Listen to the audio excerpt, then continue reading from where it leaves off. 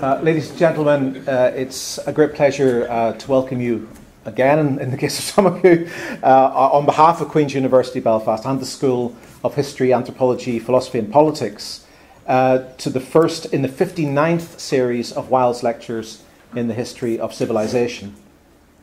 The Wiles Lectures were founded in 1953 by the late Mrs. Austin Boyd of Craigavon, County Down, in memory of her father, Thomas S. Wiles of Albany, New York. Acting with the advice of the then Vice-Chancellor of Queen's, Sir Eric Ashby, and of Sir Herbert Butterfield, who was then Master of Peterhouse, Cambridge, of whose writings she was a great admirer, Mrs. Boyd generously endowed a trust fund to support an annual series of lectures to promote the study of the history of civilization and to encourage the extension of historical thinking into the realm of general ideas. The fund would bring to Belfast each year an expert in a particular field of historical scholarship to deliver 4 lectures on successive days related to the lecturer's research and reflecting on the wider implications of their research for historical understanding.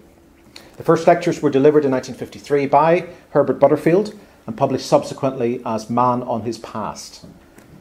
Mrs. Boyd was indefatigable in her attendance at the lectures, and since her death, members of her family have carried on this tradition and have been equally assiduous in supporting not only the lectures, but the other activities of the Trust. Unfortunately, Mrs. Heather Boyd, who along with her late husband Trevor has been a valued supporter of the Wiles Trust over many years, is unable to be with us this year due to illness, and we wish her well as she recovers in hospital. And we welcome members of the Boyd family who have been able to come to attend this year's lectures, and we ask them to pass on our best wishes to Heather in hospital.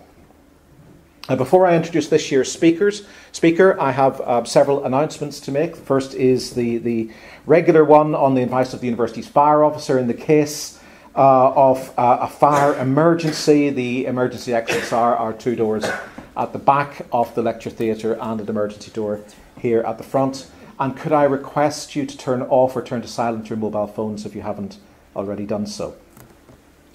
For those of you who haven't attended the Wiles lectures before, I should advise you that it is not the custom in the series for there to be a formal question and answer session after the lecture.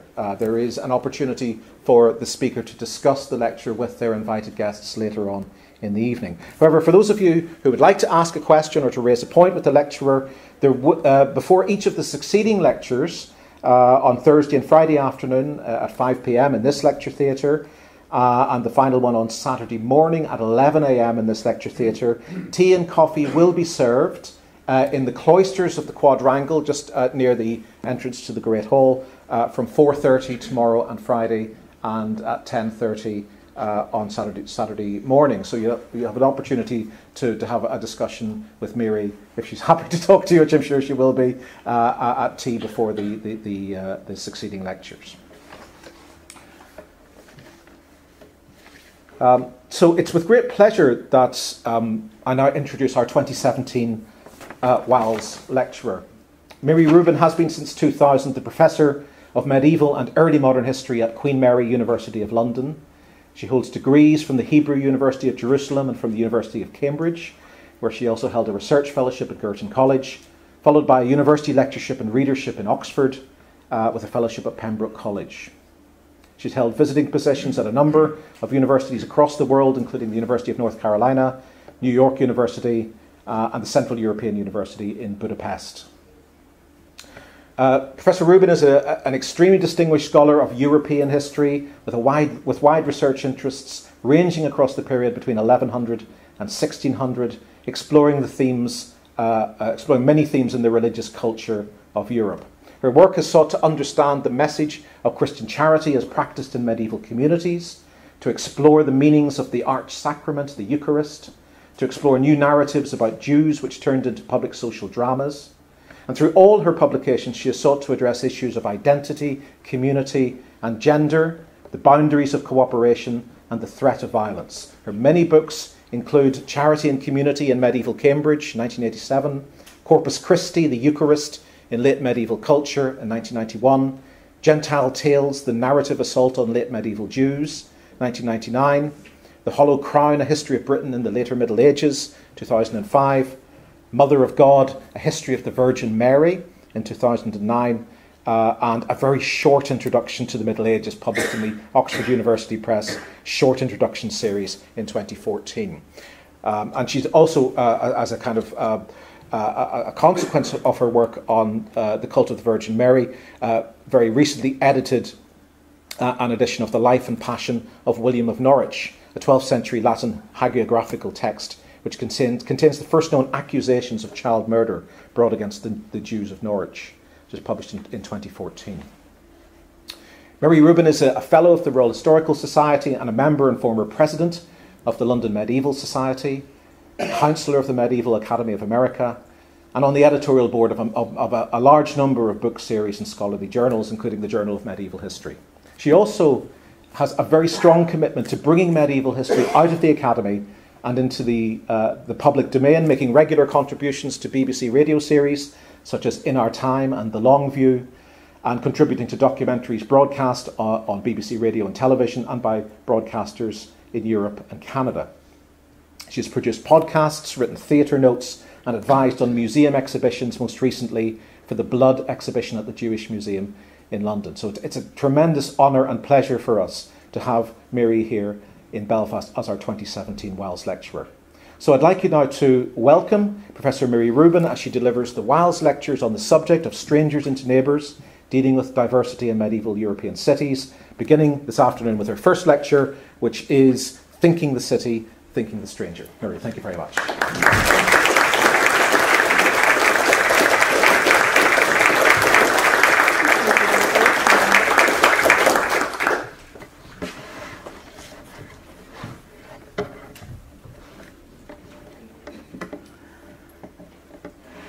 I was invited to deliver the Wiles Lectures in the summer of 2015 as Europe witnessed the worst refugee crisis since the Second World War. And since delivering these lectures is such an honour and a challenge, I accepted. I knew that the Wiles Lectures were not like other learned academic series. Thomas S. Wiles's relatives founded the lectures in 1953, as you heard, with the aim of creating an occasion to encourage the extension of historical thinking into the realm of general ideas. One can appreciate in the midst of the Cold War the desire of members of this transatlantic family, the Wiles family, represented then by Mrs. Austin Boyd of Cortina, Craigavard, to promote a beneficial transfer of historical ideas to a wide and diverse audience. This aim has been achieved not only through the lectures themselves, which have been splendid events, and I'm sure they'll be this year as well, by all accounts. They're very stimulating, and of course they so effectively have been organized by generations of Queen's historians and administrators. But the Wiles Lectures also have produced books with Cambridge University Press, some much loved and well-known books like here. The opportunity to enrich our public conversations with insights gleaned from historical research and reflection is perhaps more precious than ever before. As I contemplated my own contribution, the Chancellor of the Federal Republic of Germany was welcoming the miserable and dispossessed of Syria's civil war. No historian, not least a Jewish one, could fail to be moved by signs like this. I wondered how these people will make their homes in Europe and how Europeans may support their efforts or hinder them. For hundreds of thousands of people will be transformed from strangers into neighbors. Like so many Irish immigrants over the generations, probably parents will make sacrifices so that their children can live better, different lives, becoming citizens in the cities and states which are their new homes. All this made me think about Europe of centuries ago, a time of vigorous migration, of buoyant economic change, but also of war, exile, and disease. How did the communities of Europe between, say, 1000 and 1500 think about the making of strangers into neighbors? How did they confront the risks and the benefits, the moral imperatives and the social consequences of allowing newcomers into the settlements they called home? This is surely worth knowing. We look into the past not expecting for it to be repeating itself, but for the broadening of our own sense of the possible. Such an engagement with the past teaches us humility, for we will also recognize much of ourselves in those communities of long ago. How do our solutions to similar problems compare to theirs? So I've turned to a terrain I know fairly well, that is Europe and its cities, and posed a question to which I did not have the full answer. How did European cities treat those considered to be strangers? As we shall see, strangers included immigrants from villages or small towns nearby in proximity to a city, those who provided the working hands required in workshops and homes. But they also included immigrants from further afield with distinctive languages and occupations which were reinforced by a constant flow of immigration, like the Tuscans in Venice or the Flemings in London. And there were also those who may have lived in a city for generations, but were still treated as strangers. Muslims, Jews, Armenians, Greeks. Alongside these groups, there was a constant stream of passers-through, traders in the market, pilgrims, students, each with their own distinctive contribution to city life and its diversity. So let us begin with a reminder of how European cities actually became places where newcomers sought to make a home. There is no single history of Europe's towns and cities. Some were urban centers of the Roman world, civitates, centers for administration, where imperial law held sway, as did manufacture and commerce, rich with public life and entertainment offered in stadia and hippodromes. When the empire made Christianity first licit and then its official religion in the course of the 5th century, cities became also centers for church administration, under bishops who presided authoritatively from their episcopal sees. Such cities were most densely located in southern Europe, but they reached as far as Cologne and Trier in the north. In them, bishops assumed authority and responsibilities far beyond just what we would consider the religious domain.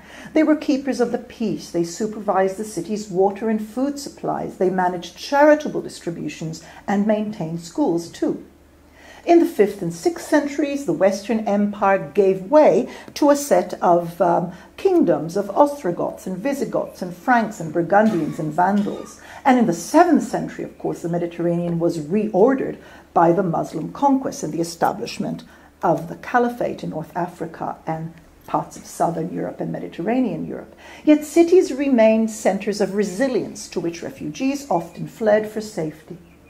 When in the later 8th and 9th centuries, northern settlers, Vikings as they're known, disrupted the regions of northwest Europe, they incorporated cities and ports into their spheres of trade, promoting centers like Dublin and York. And during these centuries, cities developed as administrative and religious centers, as pilgrimage destinations, and as dynastic bases of operation. Some cities were literally made afresh, seats for ambitious new dynasties like Ravenna of the Ostrogoths or Aachen of the Carolingians. Such cities required food, services, and manufactured goods. They always generated demand and stimulated commercial activity. There was notable growth of trade in the 9th and 10th centuries, often at sites of former Roman forts and bends and rivers, places where exchange of agricultural produce and some manufactured goods, pottery, armor, took place in relative safety. This urban life, varied and patchy, existed on the basis of customs and in the negotiation of rights between inhabitants of these urban-like centers and those who held authority over the locality. A monastery, a bishop, an aristocratic family, a count, a king. Around the year 1000, a complex coming together of demographic, technological, and political processes prompted the developments which over the next 300 years saw the expansion of the size of Europe's population probably threefold, the growth in areas of settlement, in the amounts of food produced, and in the scope of pace of exchange and urban life. The number and geographical spread of Europeans living some sort of Christian life also grew to include people in Scandinavia, in the kingdoms of Poland and Hungary, and in those lands of Iberia soon to be conquered from Muslim rulers. The economic stimulus was felt earliest in the south and in the northwest of Europe, and it was experienced by millions of peasants in their daily lives, some of whom chose to be involved in town life and commerce. Early medieval towns and cities were joined now by hundreds of new settlements of every size all over Europe. All over Europe, but not everywhere equally. for the legacy and placement and climate and agrarian regimes and natural endowments of settlements, and as importantly, the political capacity of rulers to stimulate economic change varied across the continent. While urban creation was alive, say, in the extraordinarily vivacious area of Lotharingia in the 10th century, that's the bright green area there, it only emerged in Bohemia and Poland in the 12th. When the encyclopedic scholar, the Franciscan Bartholomew the English, surveyed cities in Europe and beyond in the early 13th century, he mentioned no cities in Iceland, Finland, the Baltic, Norway, Sweden, and Hungary. And in Bohemia, he only knew one, Prague. This was nothing less than an urban transformation of Europe. In some regions, close to 30% of inhabitants lived urban lives in settlements where trade and manufacture set the tone, where a variety of religious and educational institutions offered their services, and where walls gave protection. Such walls also marked the places of entry and of fiscal control. They enclosed the space where townspeople interacted in administration and in trade, within which could take place governance and promotion of economic life, safety, and sociability. All these activities were based on principles of inclusion and exclusion. The urban groups which coalesced to negotiate rights for their communities, for these urban communities, were those who already enjoyed connections, be they with landed families of the region or with a local bishop. And they are the first to emerge as sworn association in the later 11th century. In, say, Le Mans in 1070, Cambrai 1077, Beauvais 1099. And by the 12th century, these are more than sworn associations. These are groupings that have their own officials with tasks to do and in delivering urban life. In such urban centers were created some of the institutions and forms of living which we still most cherished, the craft guilds and their protection of members, the political assemblies and participatory governance in sort of local councils, the architecture to match squares and city halls, universities as centers for critical thinking. But in these urban institutions were also enshrined precepts and prejudices, some of which we are still working to remove, like the exclusion of women from civic authority. All that was new in towns depended on a diversity of talents and endowments, on lawyers and notaries, merchants and bankers, doctors and teachers, on artisans in tens of crafts, on priests and actors and street vendors. The history we are about to encounter saw in the period of economic growth, as need dictated, imaginative openness to those who could provide much-needed services and skills.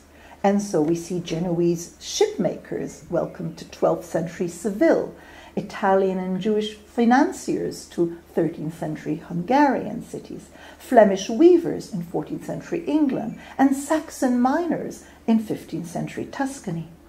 The resulting diversity varied according to region, and it changed over time.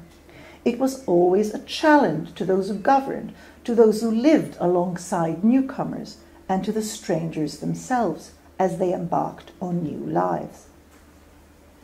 How did urban communities achieve this feat of civic organization? Well, they had at their disposal some useful resources. One was Roman law, the legacy of the Roman Empire, where citizenship was granted to all free male inhabitants in the year 212. Roman law developed a sustained discussion of citizenship and its limits, and after the empire became a Christian polity, also discussed the place of non-Christians in that polity. Roman law was the organizing principle for life in towns of the old Roman provinces, even after the fall of imperial rule, especially in Iberia, Occitania, and Italy. As we shall see in tomorrow's lecture, new and evolving urban communities gained autonomy, and nowhere more prominently than in the Low Countries, the Midi, and central and northern Italy. This allowed them to legislate, to create and enforce statutes with the aim of enabling trade and promoting safety. Such statutes will tell us a great deal about how cities sought to treat strangers, to allow some of them to become neighbors, and some even fellow citizens. Medium-sized towns of a few thousands and large ones, cities of tens of thousands of inhabitants, also benefited from the cosmopolitan habits of some of Europeans' elite groups. So there was, of course, the ubiquitous network of Latin learning, possessed and promoted by church institutions above all. But there were other types of lingua franca which facilitated the spread of ideas about city life and civic culture across regions. That arc of comprehensibility, if I can call it that, which stretched from, say, Catalonia to the Piedmont, allowed business contacts to develop with greater ease, say, for Tuscan bankers moving through the region. Furthermore, a type of sort of Franco-Italian was the lingua franca, which developed in 13th and 14th century Italy, the sort of languages Marco Polo actually used when he wrote the account of his travels, Le Divisement du Monde, which was later had to be translated into Tuscan. From the 13th century, a civic culture in Low German prevailed throughout northern, Baltic, and Central Europe. In all these languages, the heritage of classical, economic, legal, and political theory combined with local usages and the aspirations of urban leaders into discussions of the urban common good, the bonum commune. Urban writers, often holders of important offices and deeply involved in politics, like Dante or Chaucer, reflected on how cities should be governed and how their members might live as moral communities. These reflections were ideologically charged, for so many claimed to be the true protectors of that common good. Local town councils, craft guilds, princes, even kings, all had visions of their stewardship of that common good in cities. Those who theorized urban life believed that townspeople shared more than mere contiguity, that their coming together could be a rational and hence a moral act. The Florentine notary, scholar, and politician Brunetto Latini, who died in 1294, channeled Aristotle in his Il Tesoro, later translated across Europe as a sort of phenomenal encyclopedic work. And he claimed that a city is a gathering of people made to live according to reason, and hence these people are not citizens of the same commune because they are gathered together within one wall, but rather because they're gathered together to live in reason. Such reason was implicit in the elections of officials and explicit in the statutes and rituals meant to promote the liberty, the libertas, freedom of action, freedom to legislate, which since the 12th century animated makers of urban communities. A few decades after Latini, the German jurist Nikolaus Wurm, educated in Bologna, set out his digest on urban laws for Silesian towns in the form of a dialogue between one Mennius and one Gaius. And there too he asks, why should one call something a city, and which should one call, or what should one call a city? And the answer is, it is called a city because the people therein should live peacefully in a union and keep the laws. And then he refers to Roman law. And then a bit later, what is the general or common good? I ask this. The common good is that good which no one should pull asunder. Reason was meant to govern human relations within a landscape, a distinctive environment. As towns developed their self-governing instruments, urban statutes, and laid down their priorities and areas of concern, they often addressed the treatment of animals, of plants and trees and water, both within the city and in its immediate surroundings. And a rich vein in current scholarship, eco-criticism, is teaching and urging us that the understanding of the urban is really, to understand the urban is also to appreciate the natural and the manufactured aspects of city life. Water, shelter, access to space for work and recreation all affected the sense of place and identity of town dwellers, and this in turn influenced their attitudes to those who might come to share these resources with them. Hence, the best way perhaps to gauge Siena's early environment, and this is an idea that was planted in my mind by Mario Ascheri, is to look at Siena's early urban development then is to, which in the period before its plenteous and systematic archives were in existence, is to really appreciate its ability to dig things like this. Its bottini, the subterranean system of water supply, so carefully managed by generations of urban officials. Similarly, towns paid attention to waste management, paving of roads, control of livestock, regulation of access to light, and all these intersected with the categories of belonging and strangerhood. In Siena, for example, access to water for industrial use, for fulling and dyeing and tanning, was regulated through guilds, and this, of course, meant access to members and citizen only. Running the city meant making it a good place to work, to live safely and healthily. As theorists considered how a city might be managed, as we've seen, artists imagined its appearance too. And in 1338-9, the Sienese artist, the Sienese artist Ambrogio Lorenzetti attempted to capture what was at stake in the governance of that city. At the invitation of the city's rulers, the Nine, a form of republican government that prevailed from the 1280s to 1355, he painted the allegories of good and bad government in the room from which those very nine governed. Lorenzetti chose vantage points which have recently been reconstructed by local scholars Brogi and Bianciardi, and from the Piazza del Campo, therefore, one observes the city at peace with itself, at work with its roofers, its builders, its shoemakers, its teachers, its weavers, at study and at play. And all this was made possible thanks to the system of good government, which was just government and combined important virtues, the force of law, delivered without fear and corruption. That's what happens under fear and corruption. The city enjoyed a regulated flow of food which arrived through its gates. And securitas, security, safety, hovered over the verdant fields with her comforting words which are inscribed right there. Oh, that went all haywire on the screen, sorry about that. That without fear every free man walk, and after laboring everyone throw the seed, while this commune keeps this lady Securitas, in power, she who would deny the guilty any power. Go back to that because that's rather disorienting. Siena was one of several cities in northern central Italy to gain a great deal of autonomy in the 12th and 13th centuries within the framework of the Holy Roman Empire. Other regions saw similar communal achievements, as we have noted, in the county of Flanders, the county of Provence, each enfolded into larger kingdoms and political systems. But the degree of autonomy and thus the degree of deliberative rationality that cities could apply to their activities was different where dynastic rule was more imposing. So in Paris, for example, it became a capital city in the 12th century, directed from the Ile de la Cité for the king by a prévôt, a provost, on behalf, who was the top administrator of the city on behalf of the crown. When there was a great need for credit in the growing city, though, a royal privilege was extended to bankers from the town of Asti in the Piedmont. Problem solved.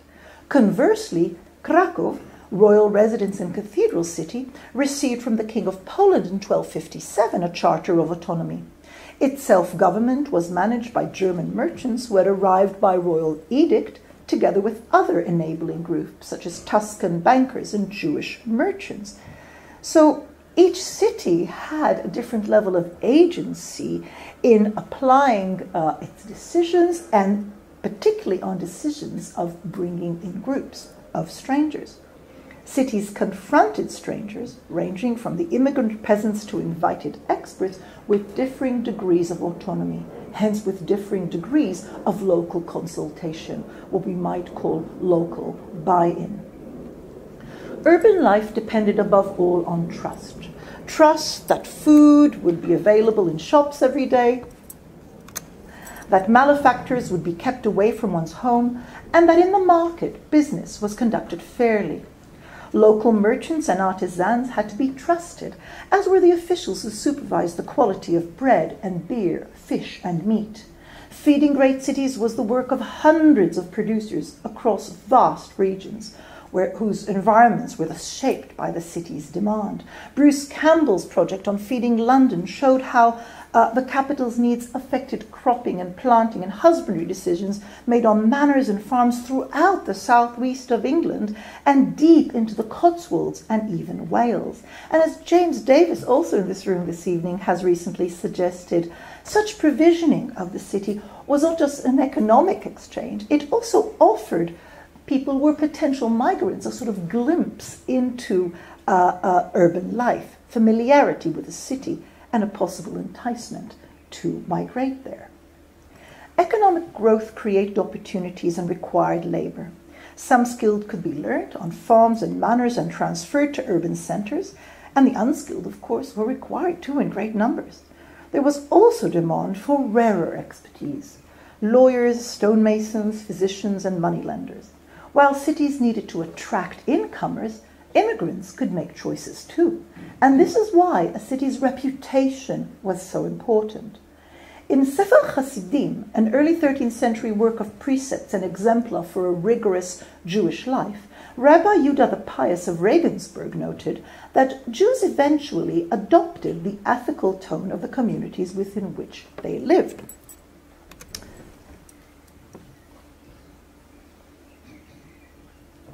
When Jews look around for a place in which to live, they should take stock of the residents of that town. How chaste are the Christians there? Know that if Jews live in that town, their children and grandchildren will also behave just as the Christians do. For in every town, Jews act just like the Christians there. But before such integration into urban communities was achieved, the stranger was called most commonly in our sources forensecus, forensis, forestiere, forain, fremde, hospitus, which has more like a sort of guest spin to it, alienus, alien. And for those who were residents, more settled residents, incolae, habitatores, moradores. Citizenship, or freedom, or franchise, was the highest form of integration, and it ensured a plenitude of political and economic rights, and duties, of course, and was usually held only by a small part of many cities, and by Christian men mostly. It was based on criteria of birth, ownership of property, or membership of a craft guild. Citizenship was often inherited by sons, though often they too had to pay in order to claim it, and within a particular period of time. But other members of the family of the citizen stood to benefit too.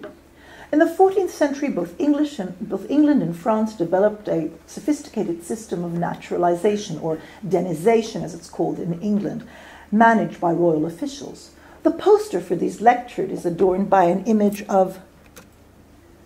that's lovely from the late 13th century statutes of the city of Agen in southern France, where we see that town's process of making the citizen depicted, and it's rather lovely. But in fact, what the text says is that such a person has to appear before the city's lord and consuls and forswear heresies, which is a big deal in the south of France in the 13th century, promising to be available and answerable to any complaint against him. Additionally, within a year and a month, he will have brought property in Agen, a house or a vineyard, or some other property according to his ability. He was also to use that time in order to resolve any outstanding duties that he owed to a lord outside the city. For many people, this was probably the most common route into the city, a rural dweller offering his labor and setting up a home and a family. But urban diversity also resulted from domination and conquest, as Rhys Davis named his 1988 Wiles Lectures, in regions like Wales and Ireland and Livonia and Iberia throughout our period. In such parts, indigenous people formed substantial rural majorities and recognizable groups in urban centers too.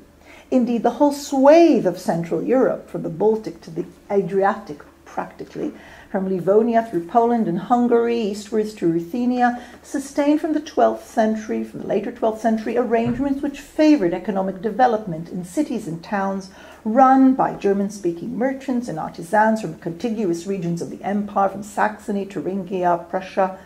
Kings offered attractive privileges which made these foreign merchants into the ruling caste of cities like Buda and Prague. The Teutonic Order did the same in its Baltic sphere, developing cities like Reval and Riga and Dorpat. And in all of these cities, German law formed the legal framework, and the language of politics and administration and ritual and exchange was Low German. Indigenous people, like the local lives in Riga, were kept out of guilds and out of politics, and so worked as servants and porters. How might we approach this multitude of experiences and the diversities it created? When historians and theorists have thought about medieval cities, they have tended to consider them in the period of growth and institution building. Those cities have been celebrated, after all, for over a century as the best of European heritage, islands of freedom in a feudal sea. In an important recent article, Mark Bona, who's here with us, has shown us just what was at stake in the vision of Europe that the great medieval historian Henri Pirenne developed a century ago with the aid of his view of the European city. And at the very same time as he was toiling, just about, the medieval city served as a template for the system-building cogitations of Max Weber. His Western, Occidental city was distinctively modern, rational, a good thing. Weber imagined that medieval European city as free from the yoke of dynastic intrusion, which, contrariwise, he thought dominated the Asiatic city. As we have already mentioned, most medieval cities indeed lived under royal jurisdictions and closely supervised in England and France and Castile and Aragon and Poland and Hungary and Sicily and Portugal. Dynastic control was ever there to a meaningful degree in large regions of urban Europe. We also think of cities through the imagination of another great medieval historian, Jacques Le Goff, who admired the freedom to think enjoyed by townspeople above all. He admitted once in an interview that his experience as a teenager in Vichy, France, had much to do with this, for he absolutely worshipped men like his uncle, urban workers who bravely resisted, while all he ever saw countrymen do was carry sides of bacon on the back of their bikes for sale in the black market. He encouraged us to study the city as a locus for critical and inventive thinking, like that which scholars in the University of Paris undertook in the from the 12th century on, and which contributed to urban flourishing as they asked and disputed, what is the just price? Should cities have brothels? Can alms be given from ill-gotten earnings? Urban questions dialectically pondered. Historians engage fruitfully with the past through questions raised in the present. The best historical practice should shed light on the past rather than violate it. And one way we explore the past is by using terms we find useful as tools in that analysis, even tools unfamiliar in the language in medieval usage. I follow here that wonderful Greek historian of ancient Greece, Nicolò, in naming such a practice controlled anachronism, anachronisme contrôlé. While I shall be sharing with you the wide range of terms used by the subjects of our inquiry through their texts, we may also use concepts and terms which help identify phenomena that are substantially similar or highly comparable to those in our own lives. While Jews were rarely described as foreinseki or alieni in medieval urban documents, it is useful for us to think of them among and in comparison with other strangers as forms of diversity. While they never explicitly speak of women as strangers, we will explore the range of disabilities which often made women's lives in cities quite similar to those of unenfranchised workers or recent immigrants.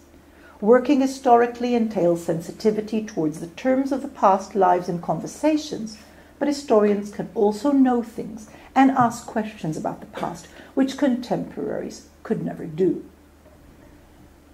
The movement of people and their insertion into communities as conquerors, guests, visitors, colonizers, administrators, soldiers of fortune, in the search of opportunity or of refuge, has animated a great deal of reflection from some of our wisest thinkers in geography, in economics, in philosophy, and of course in history too. The present has always animated their questions. They brought to their studies variously the optimism of those in search of new worlds, and the sober knowledge of exclusion and the pain of uprooting. Oscar Hanlon's great classic, Uprooted, is a somber assessment of the experience of 1951, I should say, is a somber assessment of the experience of immigration to 19th century America, the struggle to establish male honor in the new homeland, a world so different from the tough yet intimate villages of Sicily or Sweden or indeed Ireland. He opened Uprooted with something of a motto: "Once I thought to write a history of immigrants in America. Then I discovered the immigrants were American history." I greatly sympathize with that insight, for I too have found that studying the treatment of strangers is an education in many interlocking spheres of ethics and economics, urban space and family relations, ideas and practices. Hanlon's attempt is somewhat echoed, I think, in E. Annie Proulx's 1996 novel, Accordion Crimes.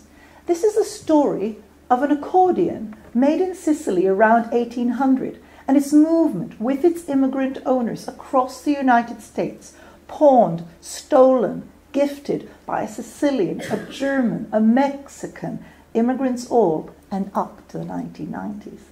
This reminds us that however much the stranger hopes for reception, she or he always retains so much that is from the other place, like the music played on that accordion.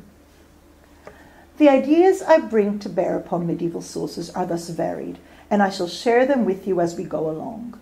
I'm much influenced by the ethical turn in the humanities and social sciences of recent years, where we now consider relations face to face as constitutive not only of identity in a narrow sense, but of any possibility of human flourishing by hosting, sharing, extending. Emmanuel Levinas's words about the neighbor, I think, are inspiring. He had no other place, is not autochthonous, is uprooted, without a country, not an inhabitant, exposed to the cold and the heat of the seasons. To be reduced to having recourse to me is the homelessness or strangeness of the neighbor. It is incumbent upon me. I mean, the translation here is difficult. I think it's something like "this weighs upon me" or "I am forced to do so." It's a difficult translation, but I think we get the force of it.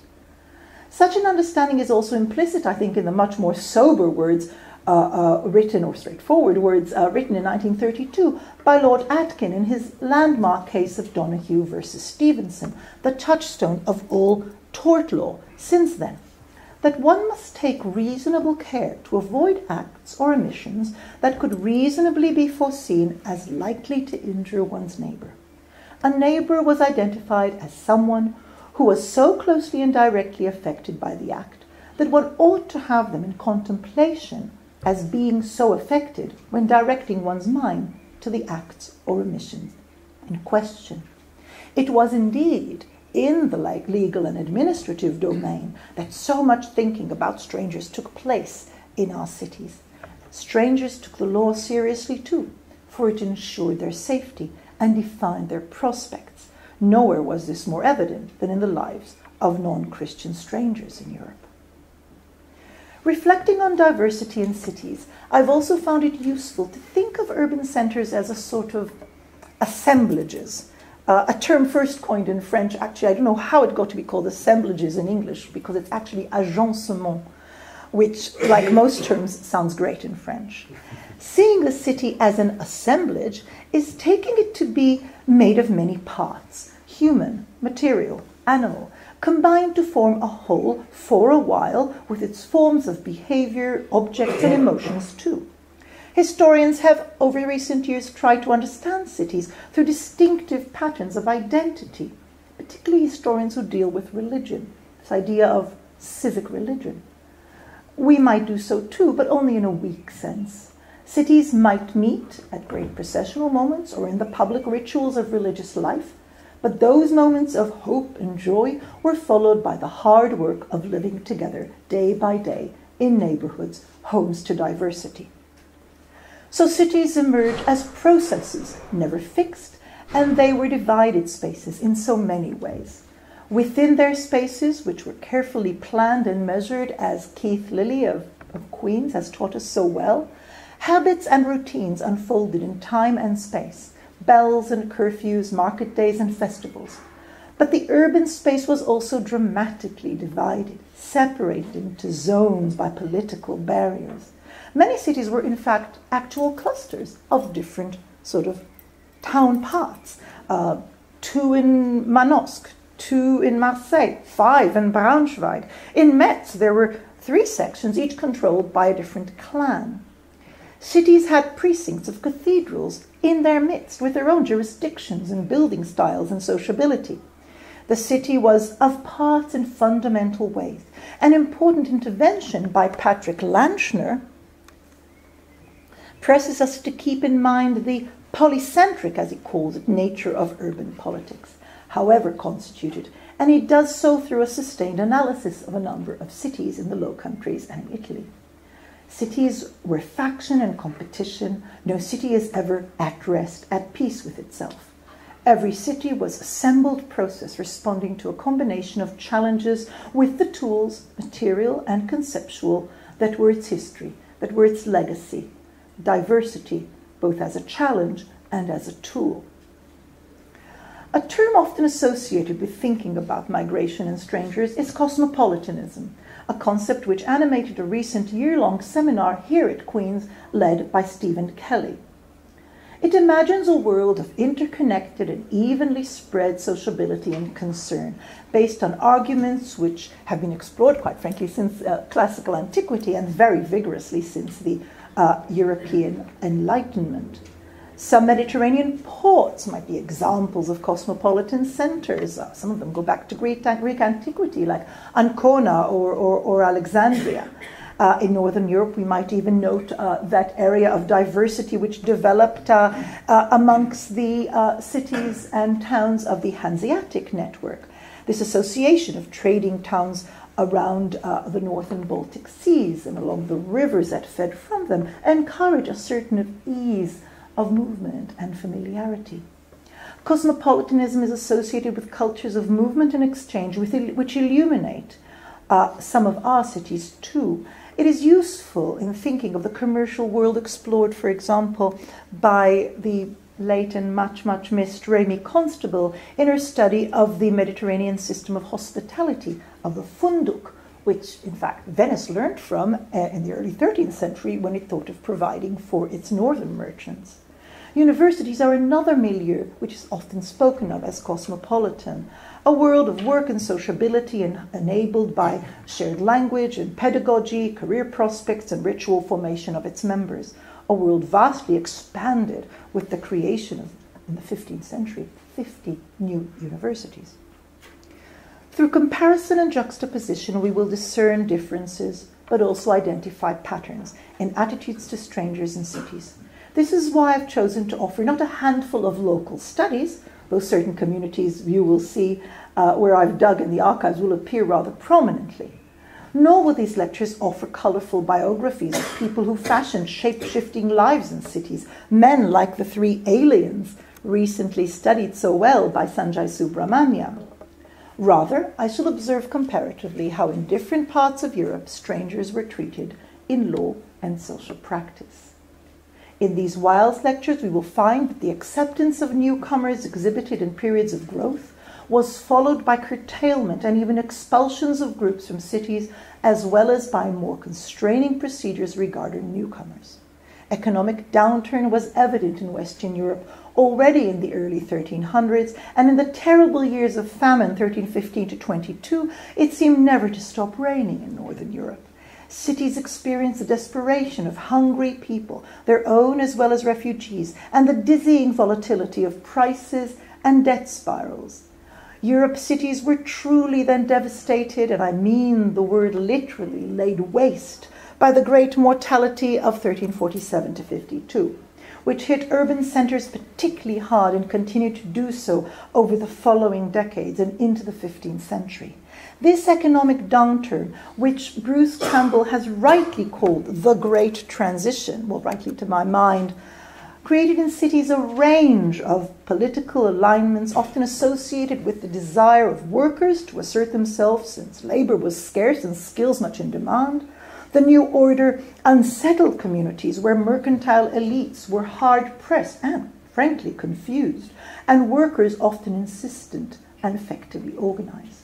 We will see, especially in southern Europe, these cities, these troubled public spaces, handed over to charismatic preachers who preached and lobbied for programs of root and branch reform that sought to control everything from the marriage bed to business ethics, hence the very composition of urban communities. The city lived under the burden of the imaginations of rulers and artists and poets and architects. At the beginning of our periods, towns were usually depicted by a bit of wall and sometimes some identifying building, always at work, like there in the Life of Saint-Denis, a glorious manuscript that was handed to the King of France in 1317 by the monks of Saint-Denis, who were in fact his court intellectuals. And you see even just here, not only the Pont Neuf there, but ferrying and bringing and entering the city, work, delivery. But by the end of our period, we will find that cities are imagined differently. They tend to be organized as landscapes from a sole vantage point, set in an environment, and of course, obeying the new rules of perspective and the conventions of map-making. The city as panorama. This coincided with the coming of print and the making accessible to wide publics now of new combinations of word and image aimed to boost a city's reputation. When the world history bestseller, The Nuremberg Chronicles, from which this image is taken, was published in the late 15th century, it included 2,000 images like that of cities. Cities were where history was made.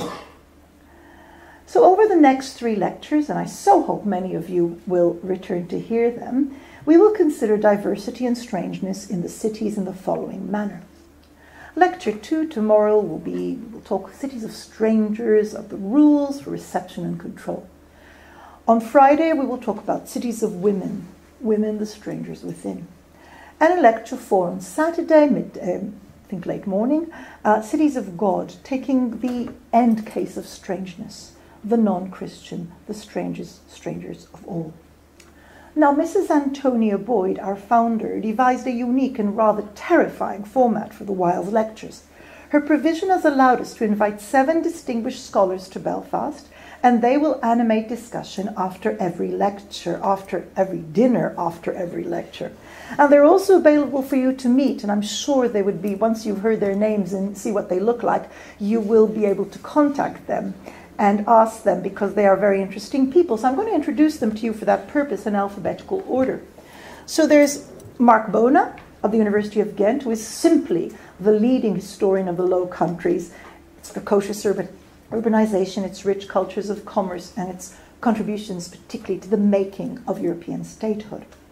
And there's Emma Dillon, professor of music at King's College London, who has written imaginatively on the sounds of cities, on music and religious chant, on the cries of the market vendors and the hubbub of sociability. Serena Ferrante is reader in history at King's College London, an expert on the thinking which underlay political lives of cities, fostered by traditions of law, rhetoric, and religion to make the Italian political culture and Italian political classes. Tomorrow we'll be joined by Thérèse de Hemptien from the University of Ghent and the Belgian Royal Historical Commission, and she will offer us terrific expertise on the lives of women in cities and on the culture of scribal labour, so central to urban life. Kate Jansen will arrive tomorrow again as well, of Catholic University of America in Washington, D.C., who has just completed a wonderful book, it's not out yet, unfortunately, on how Italian townspeople made peace after periods of bloody feud and vendetta. Something worth knowing. Gabor Klonitsai of the Central European University in Budapest, a university with which we feel utter solidarity as it's being attacked by the forces of darkness. He has studied the formation of Central European religious cultures through their cults of saints, but also through their persecution of suspects of heresy and witchcraft. And Daniel Smale, professor of medieval history at Harvard, knows the cities of the southern Mediterranean better than anyone, the workings of their law courts, the material goods they made and pawned and cherished. I'm so grateful to all of you for dedicating these spring evenings to the Wiles lectures. Thank you.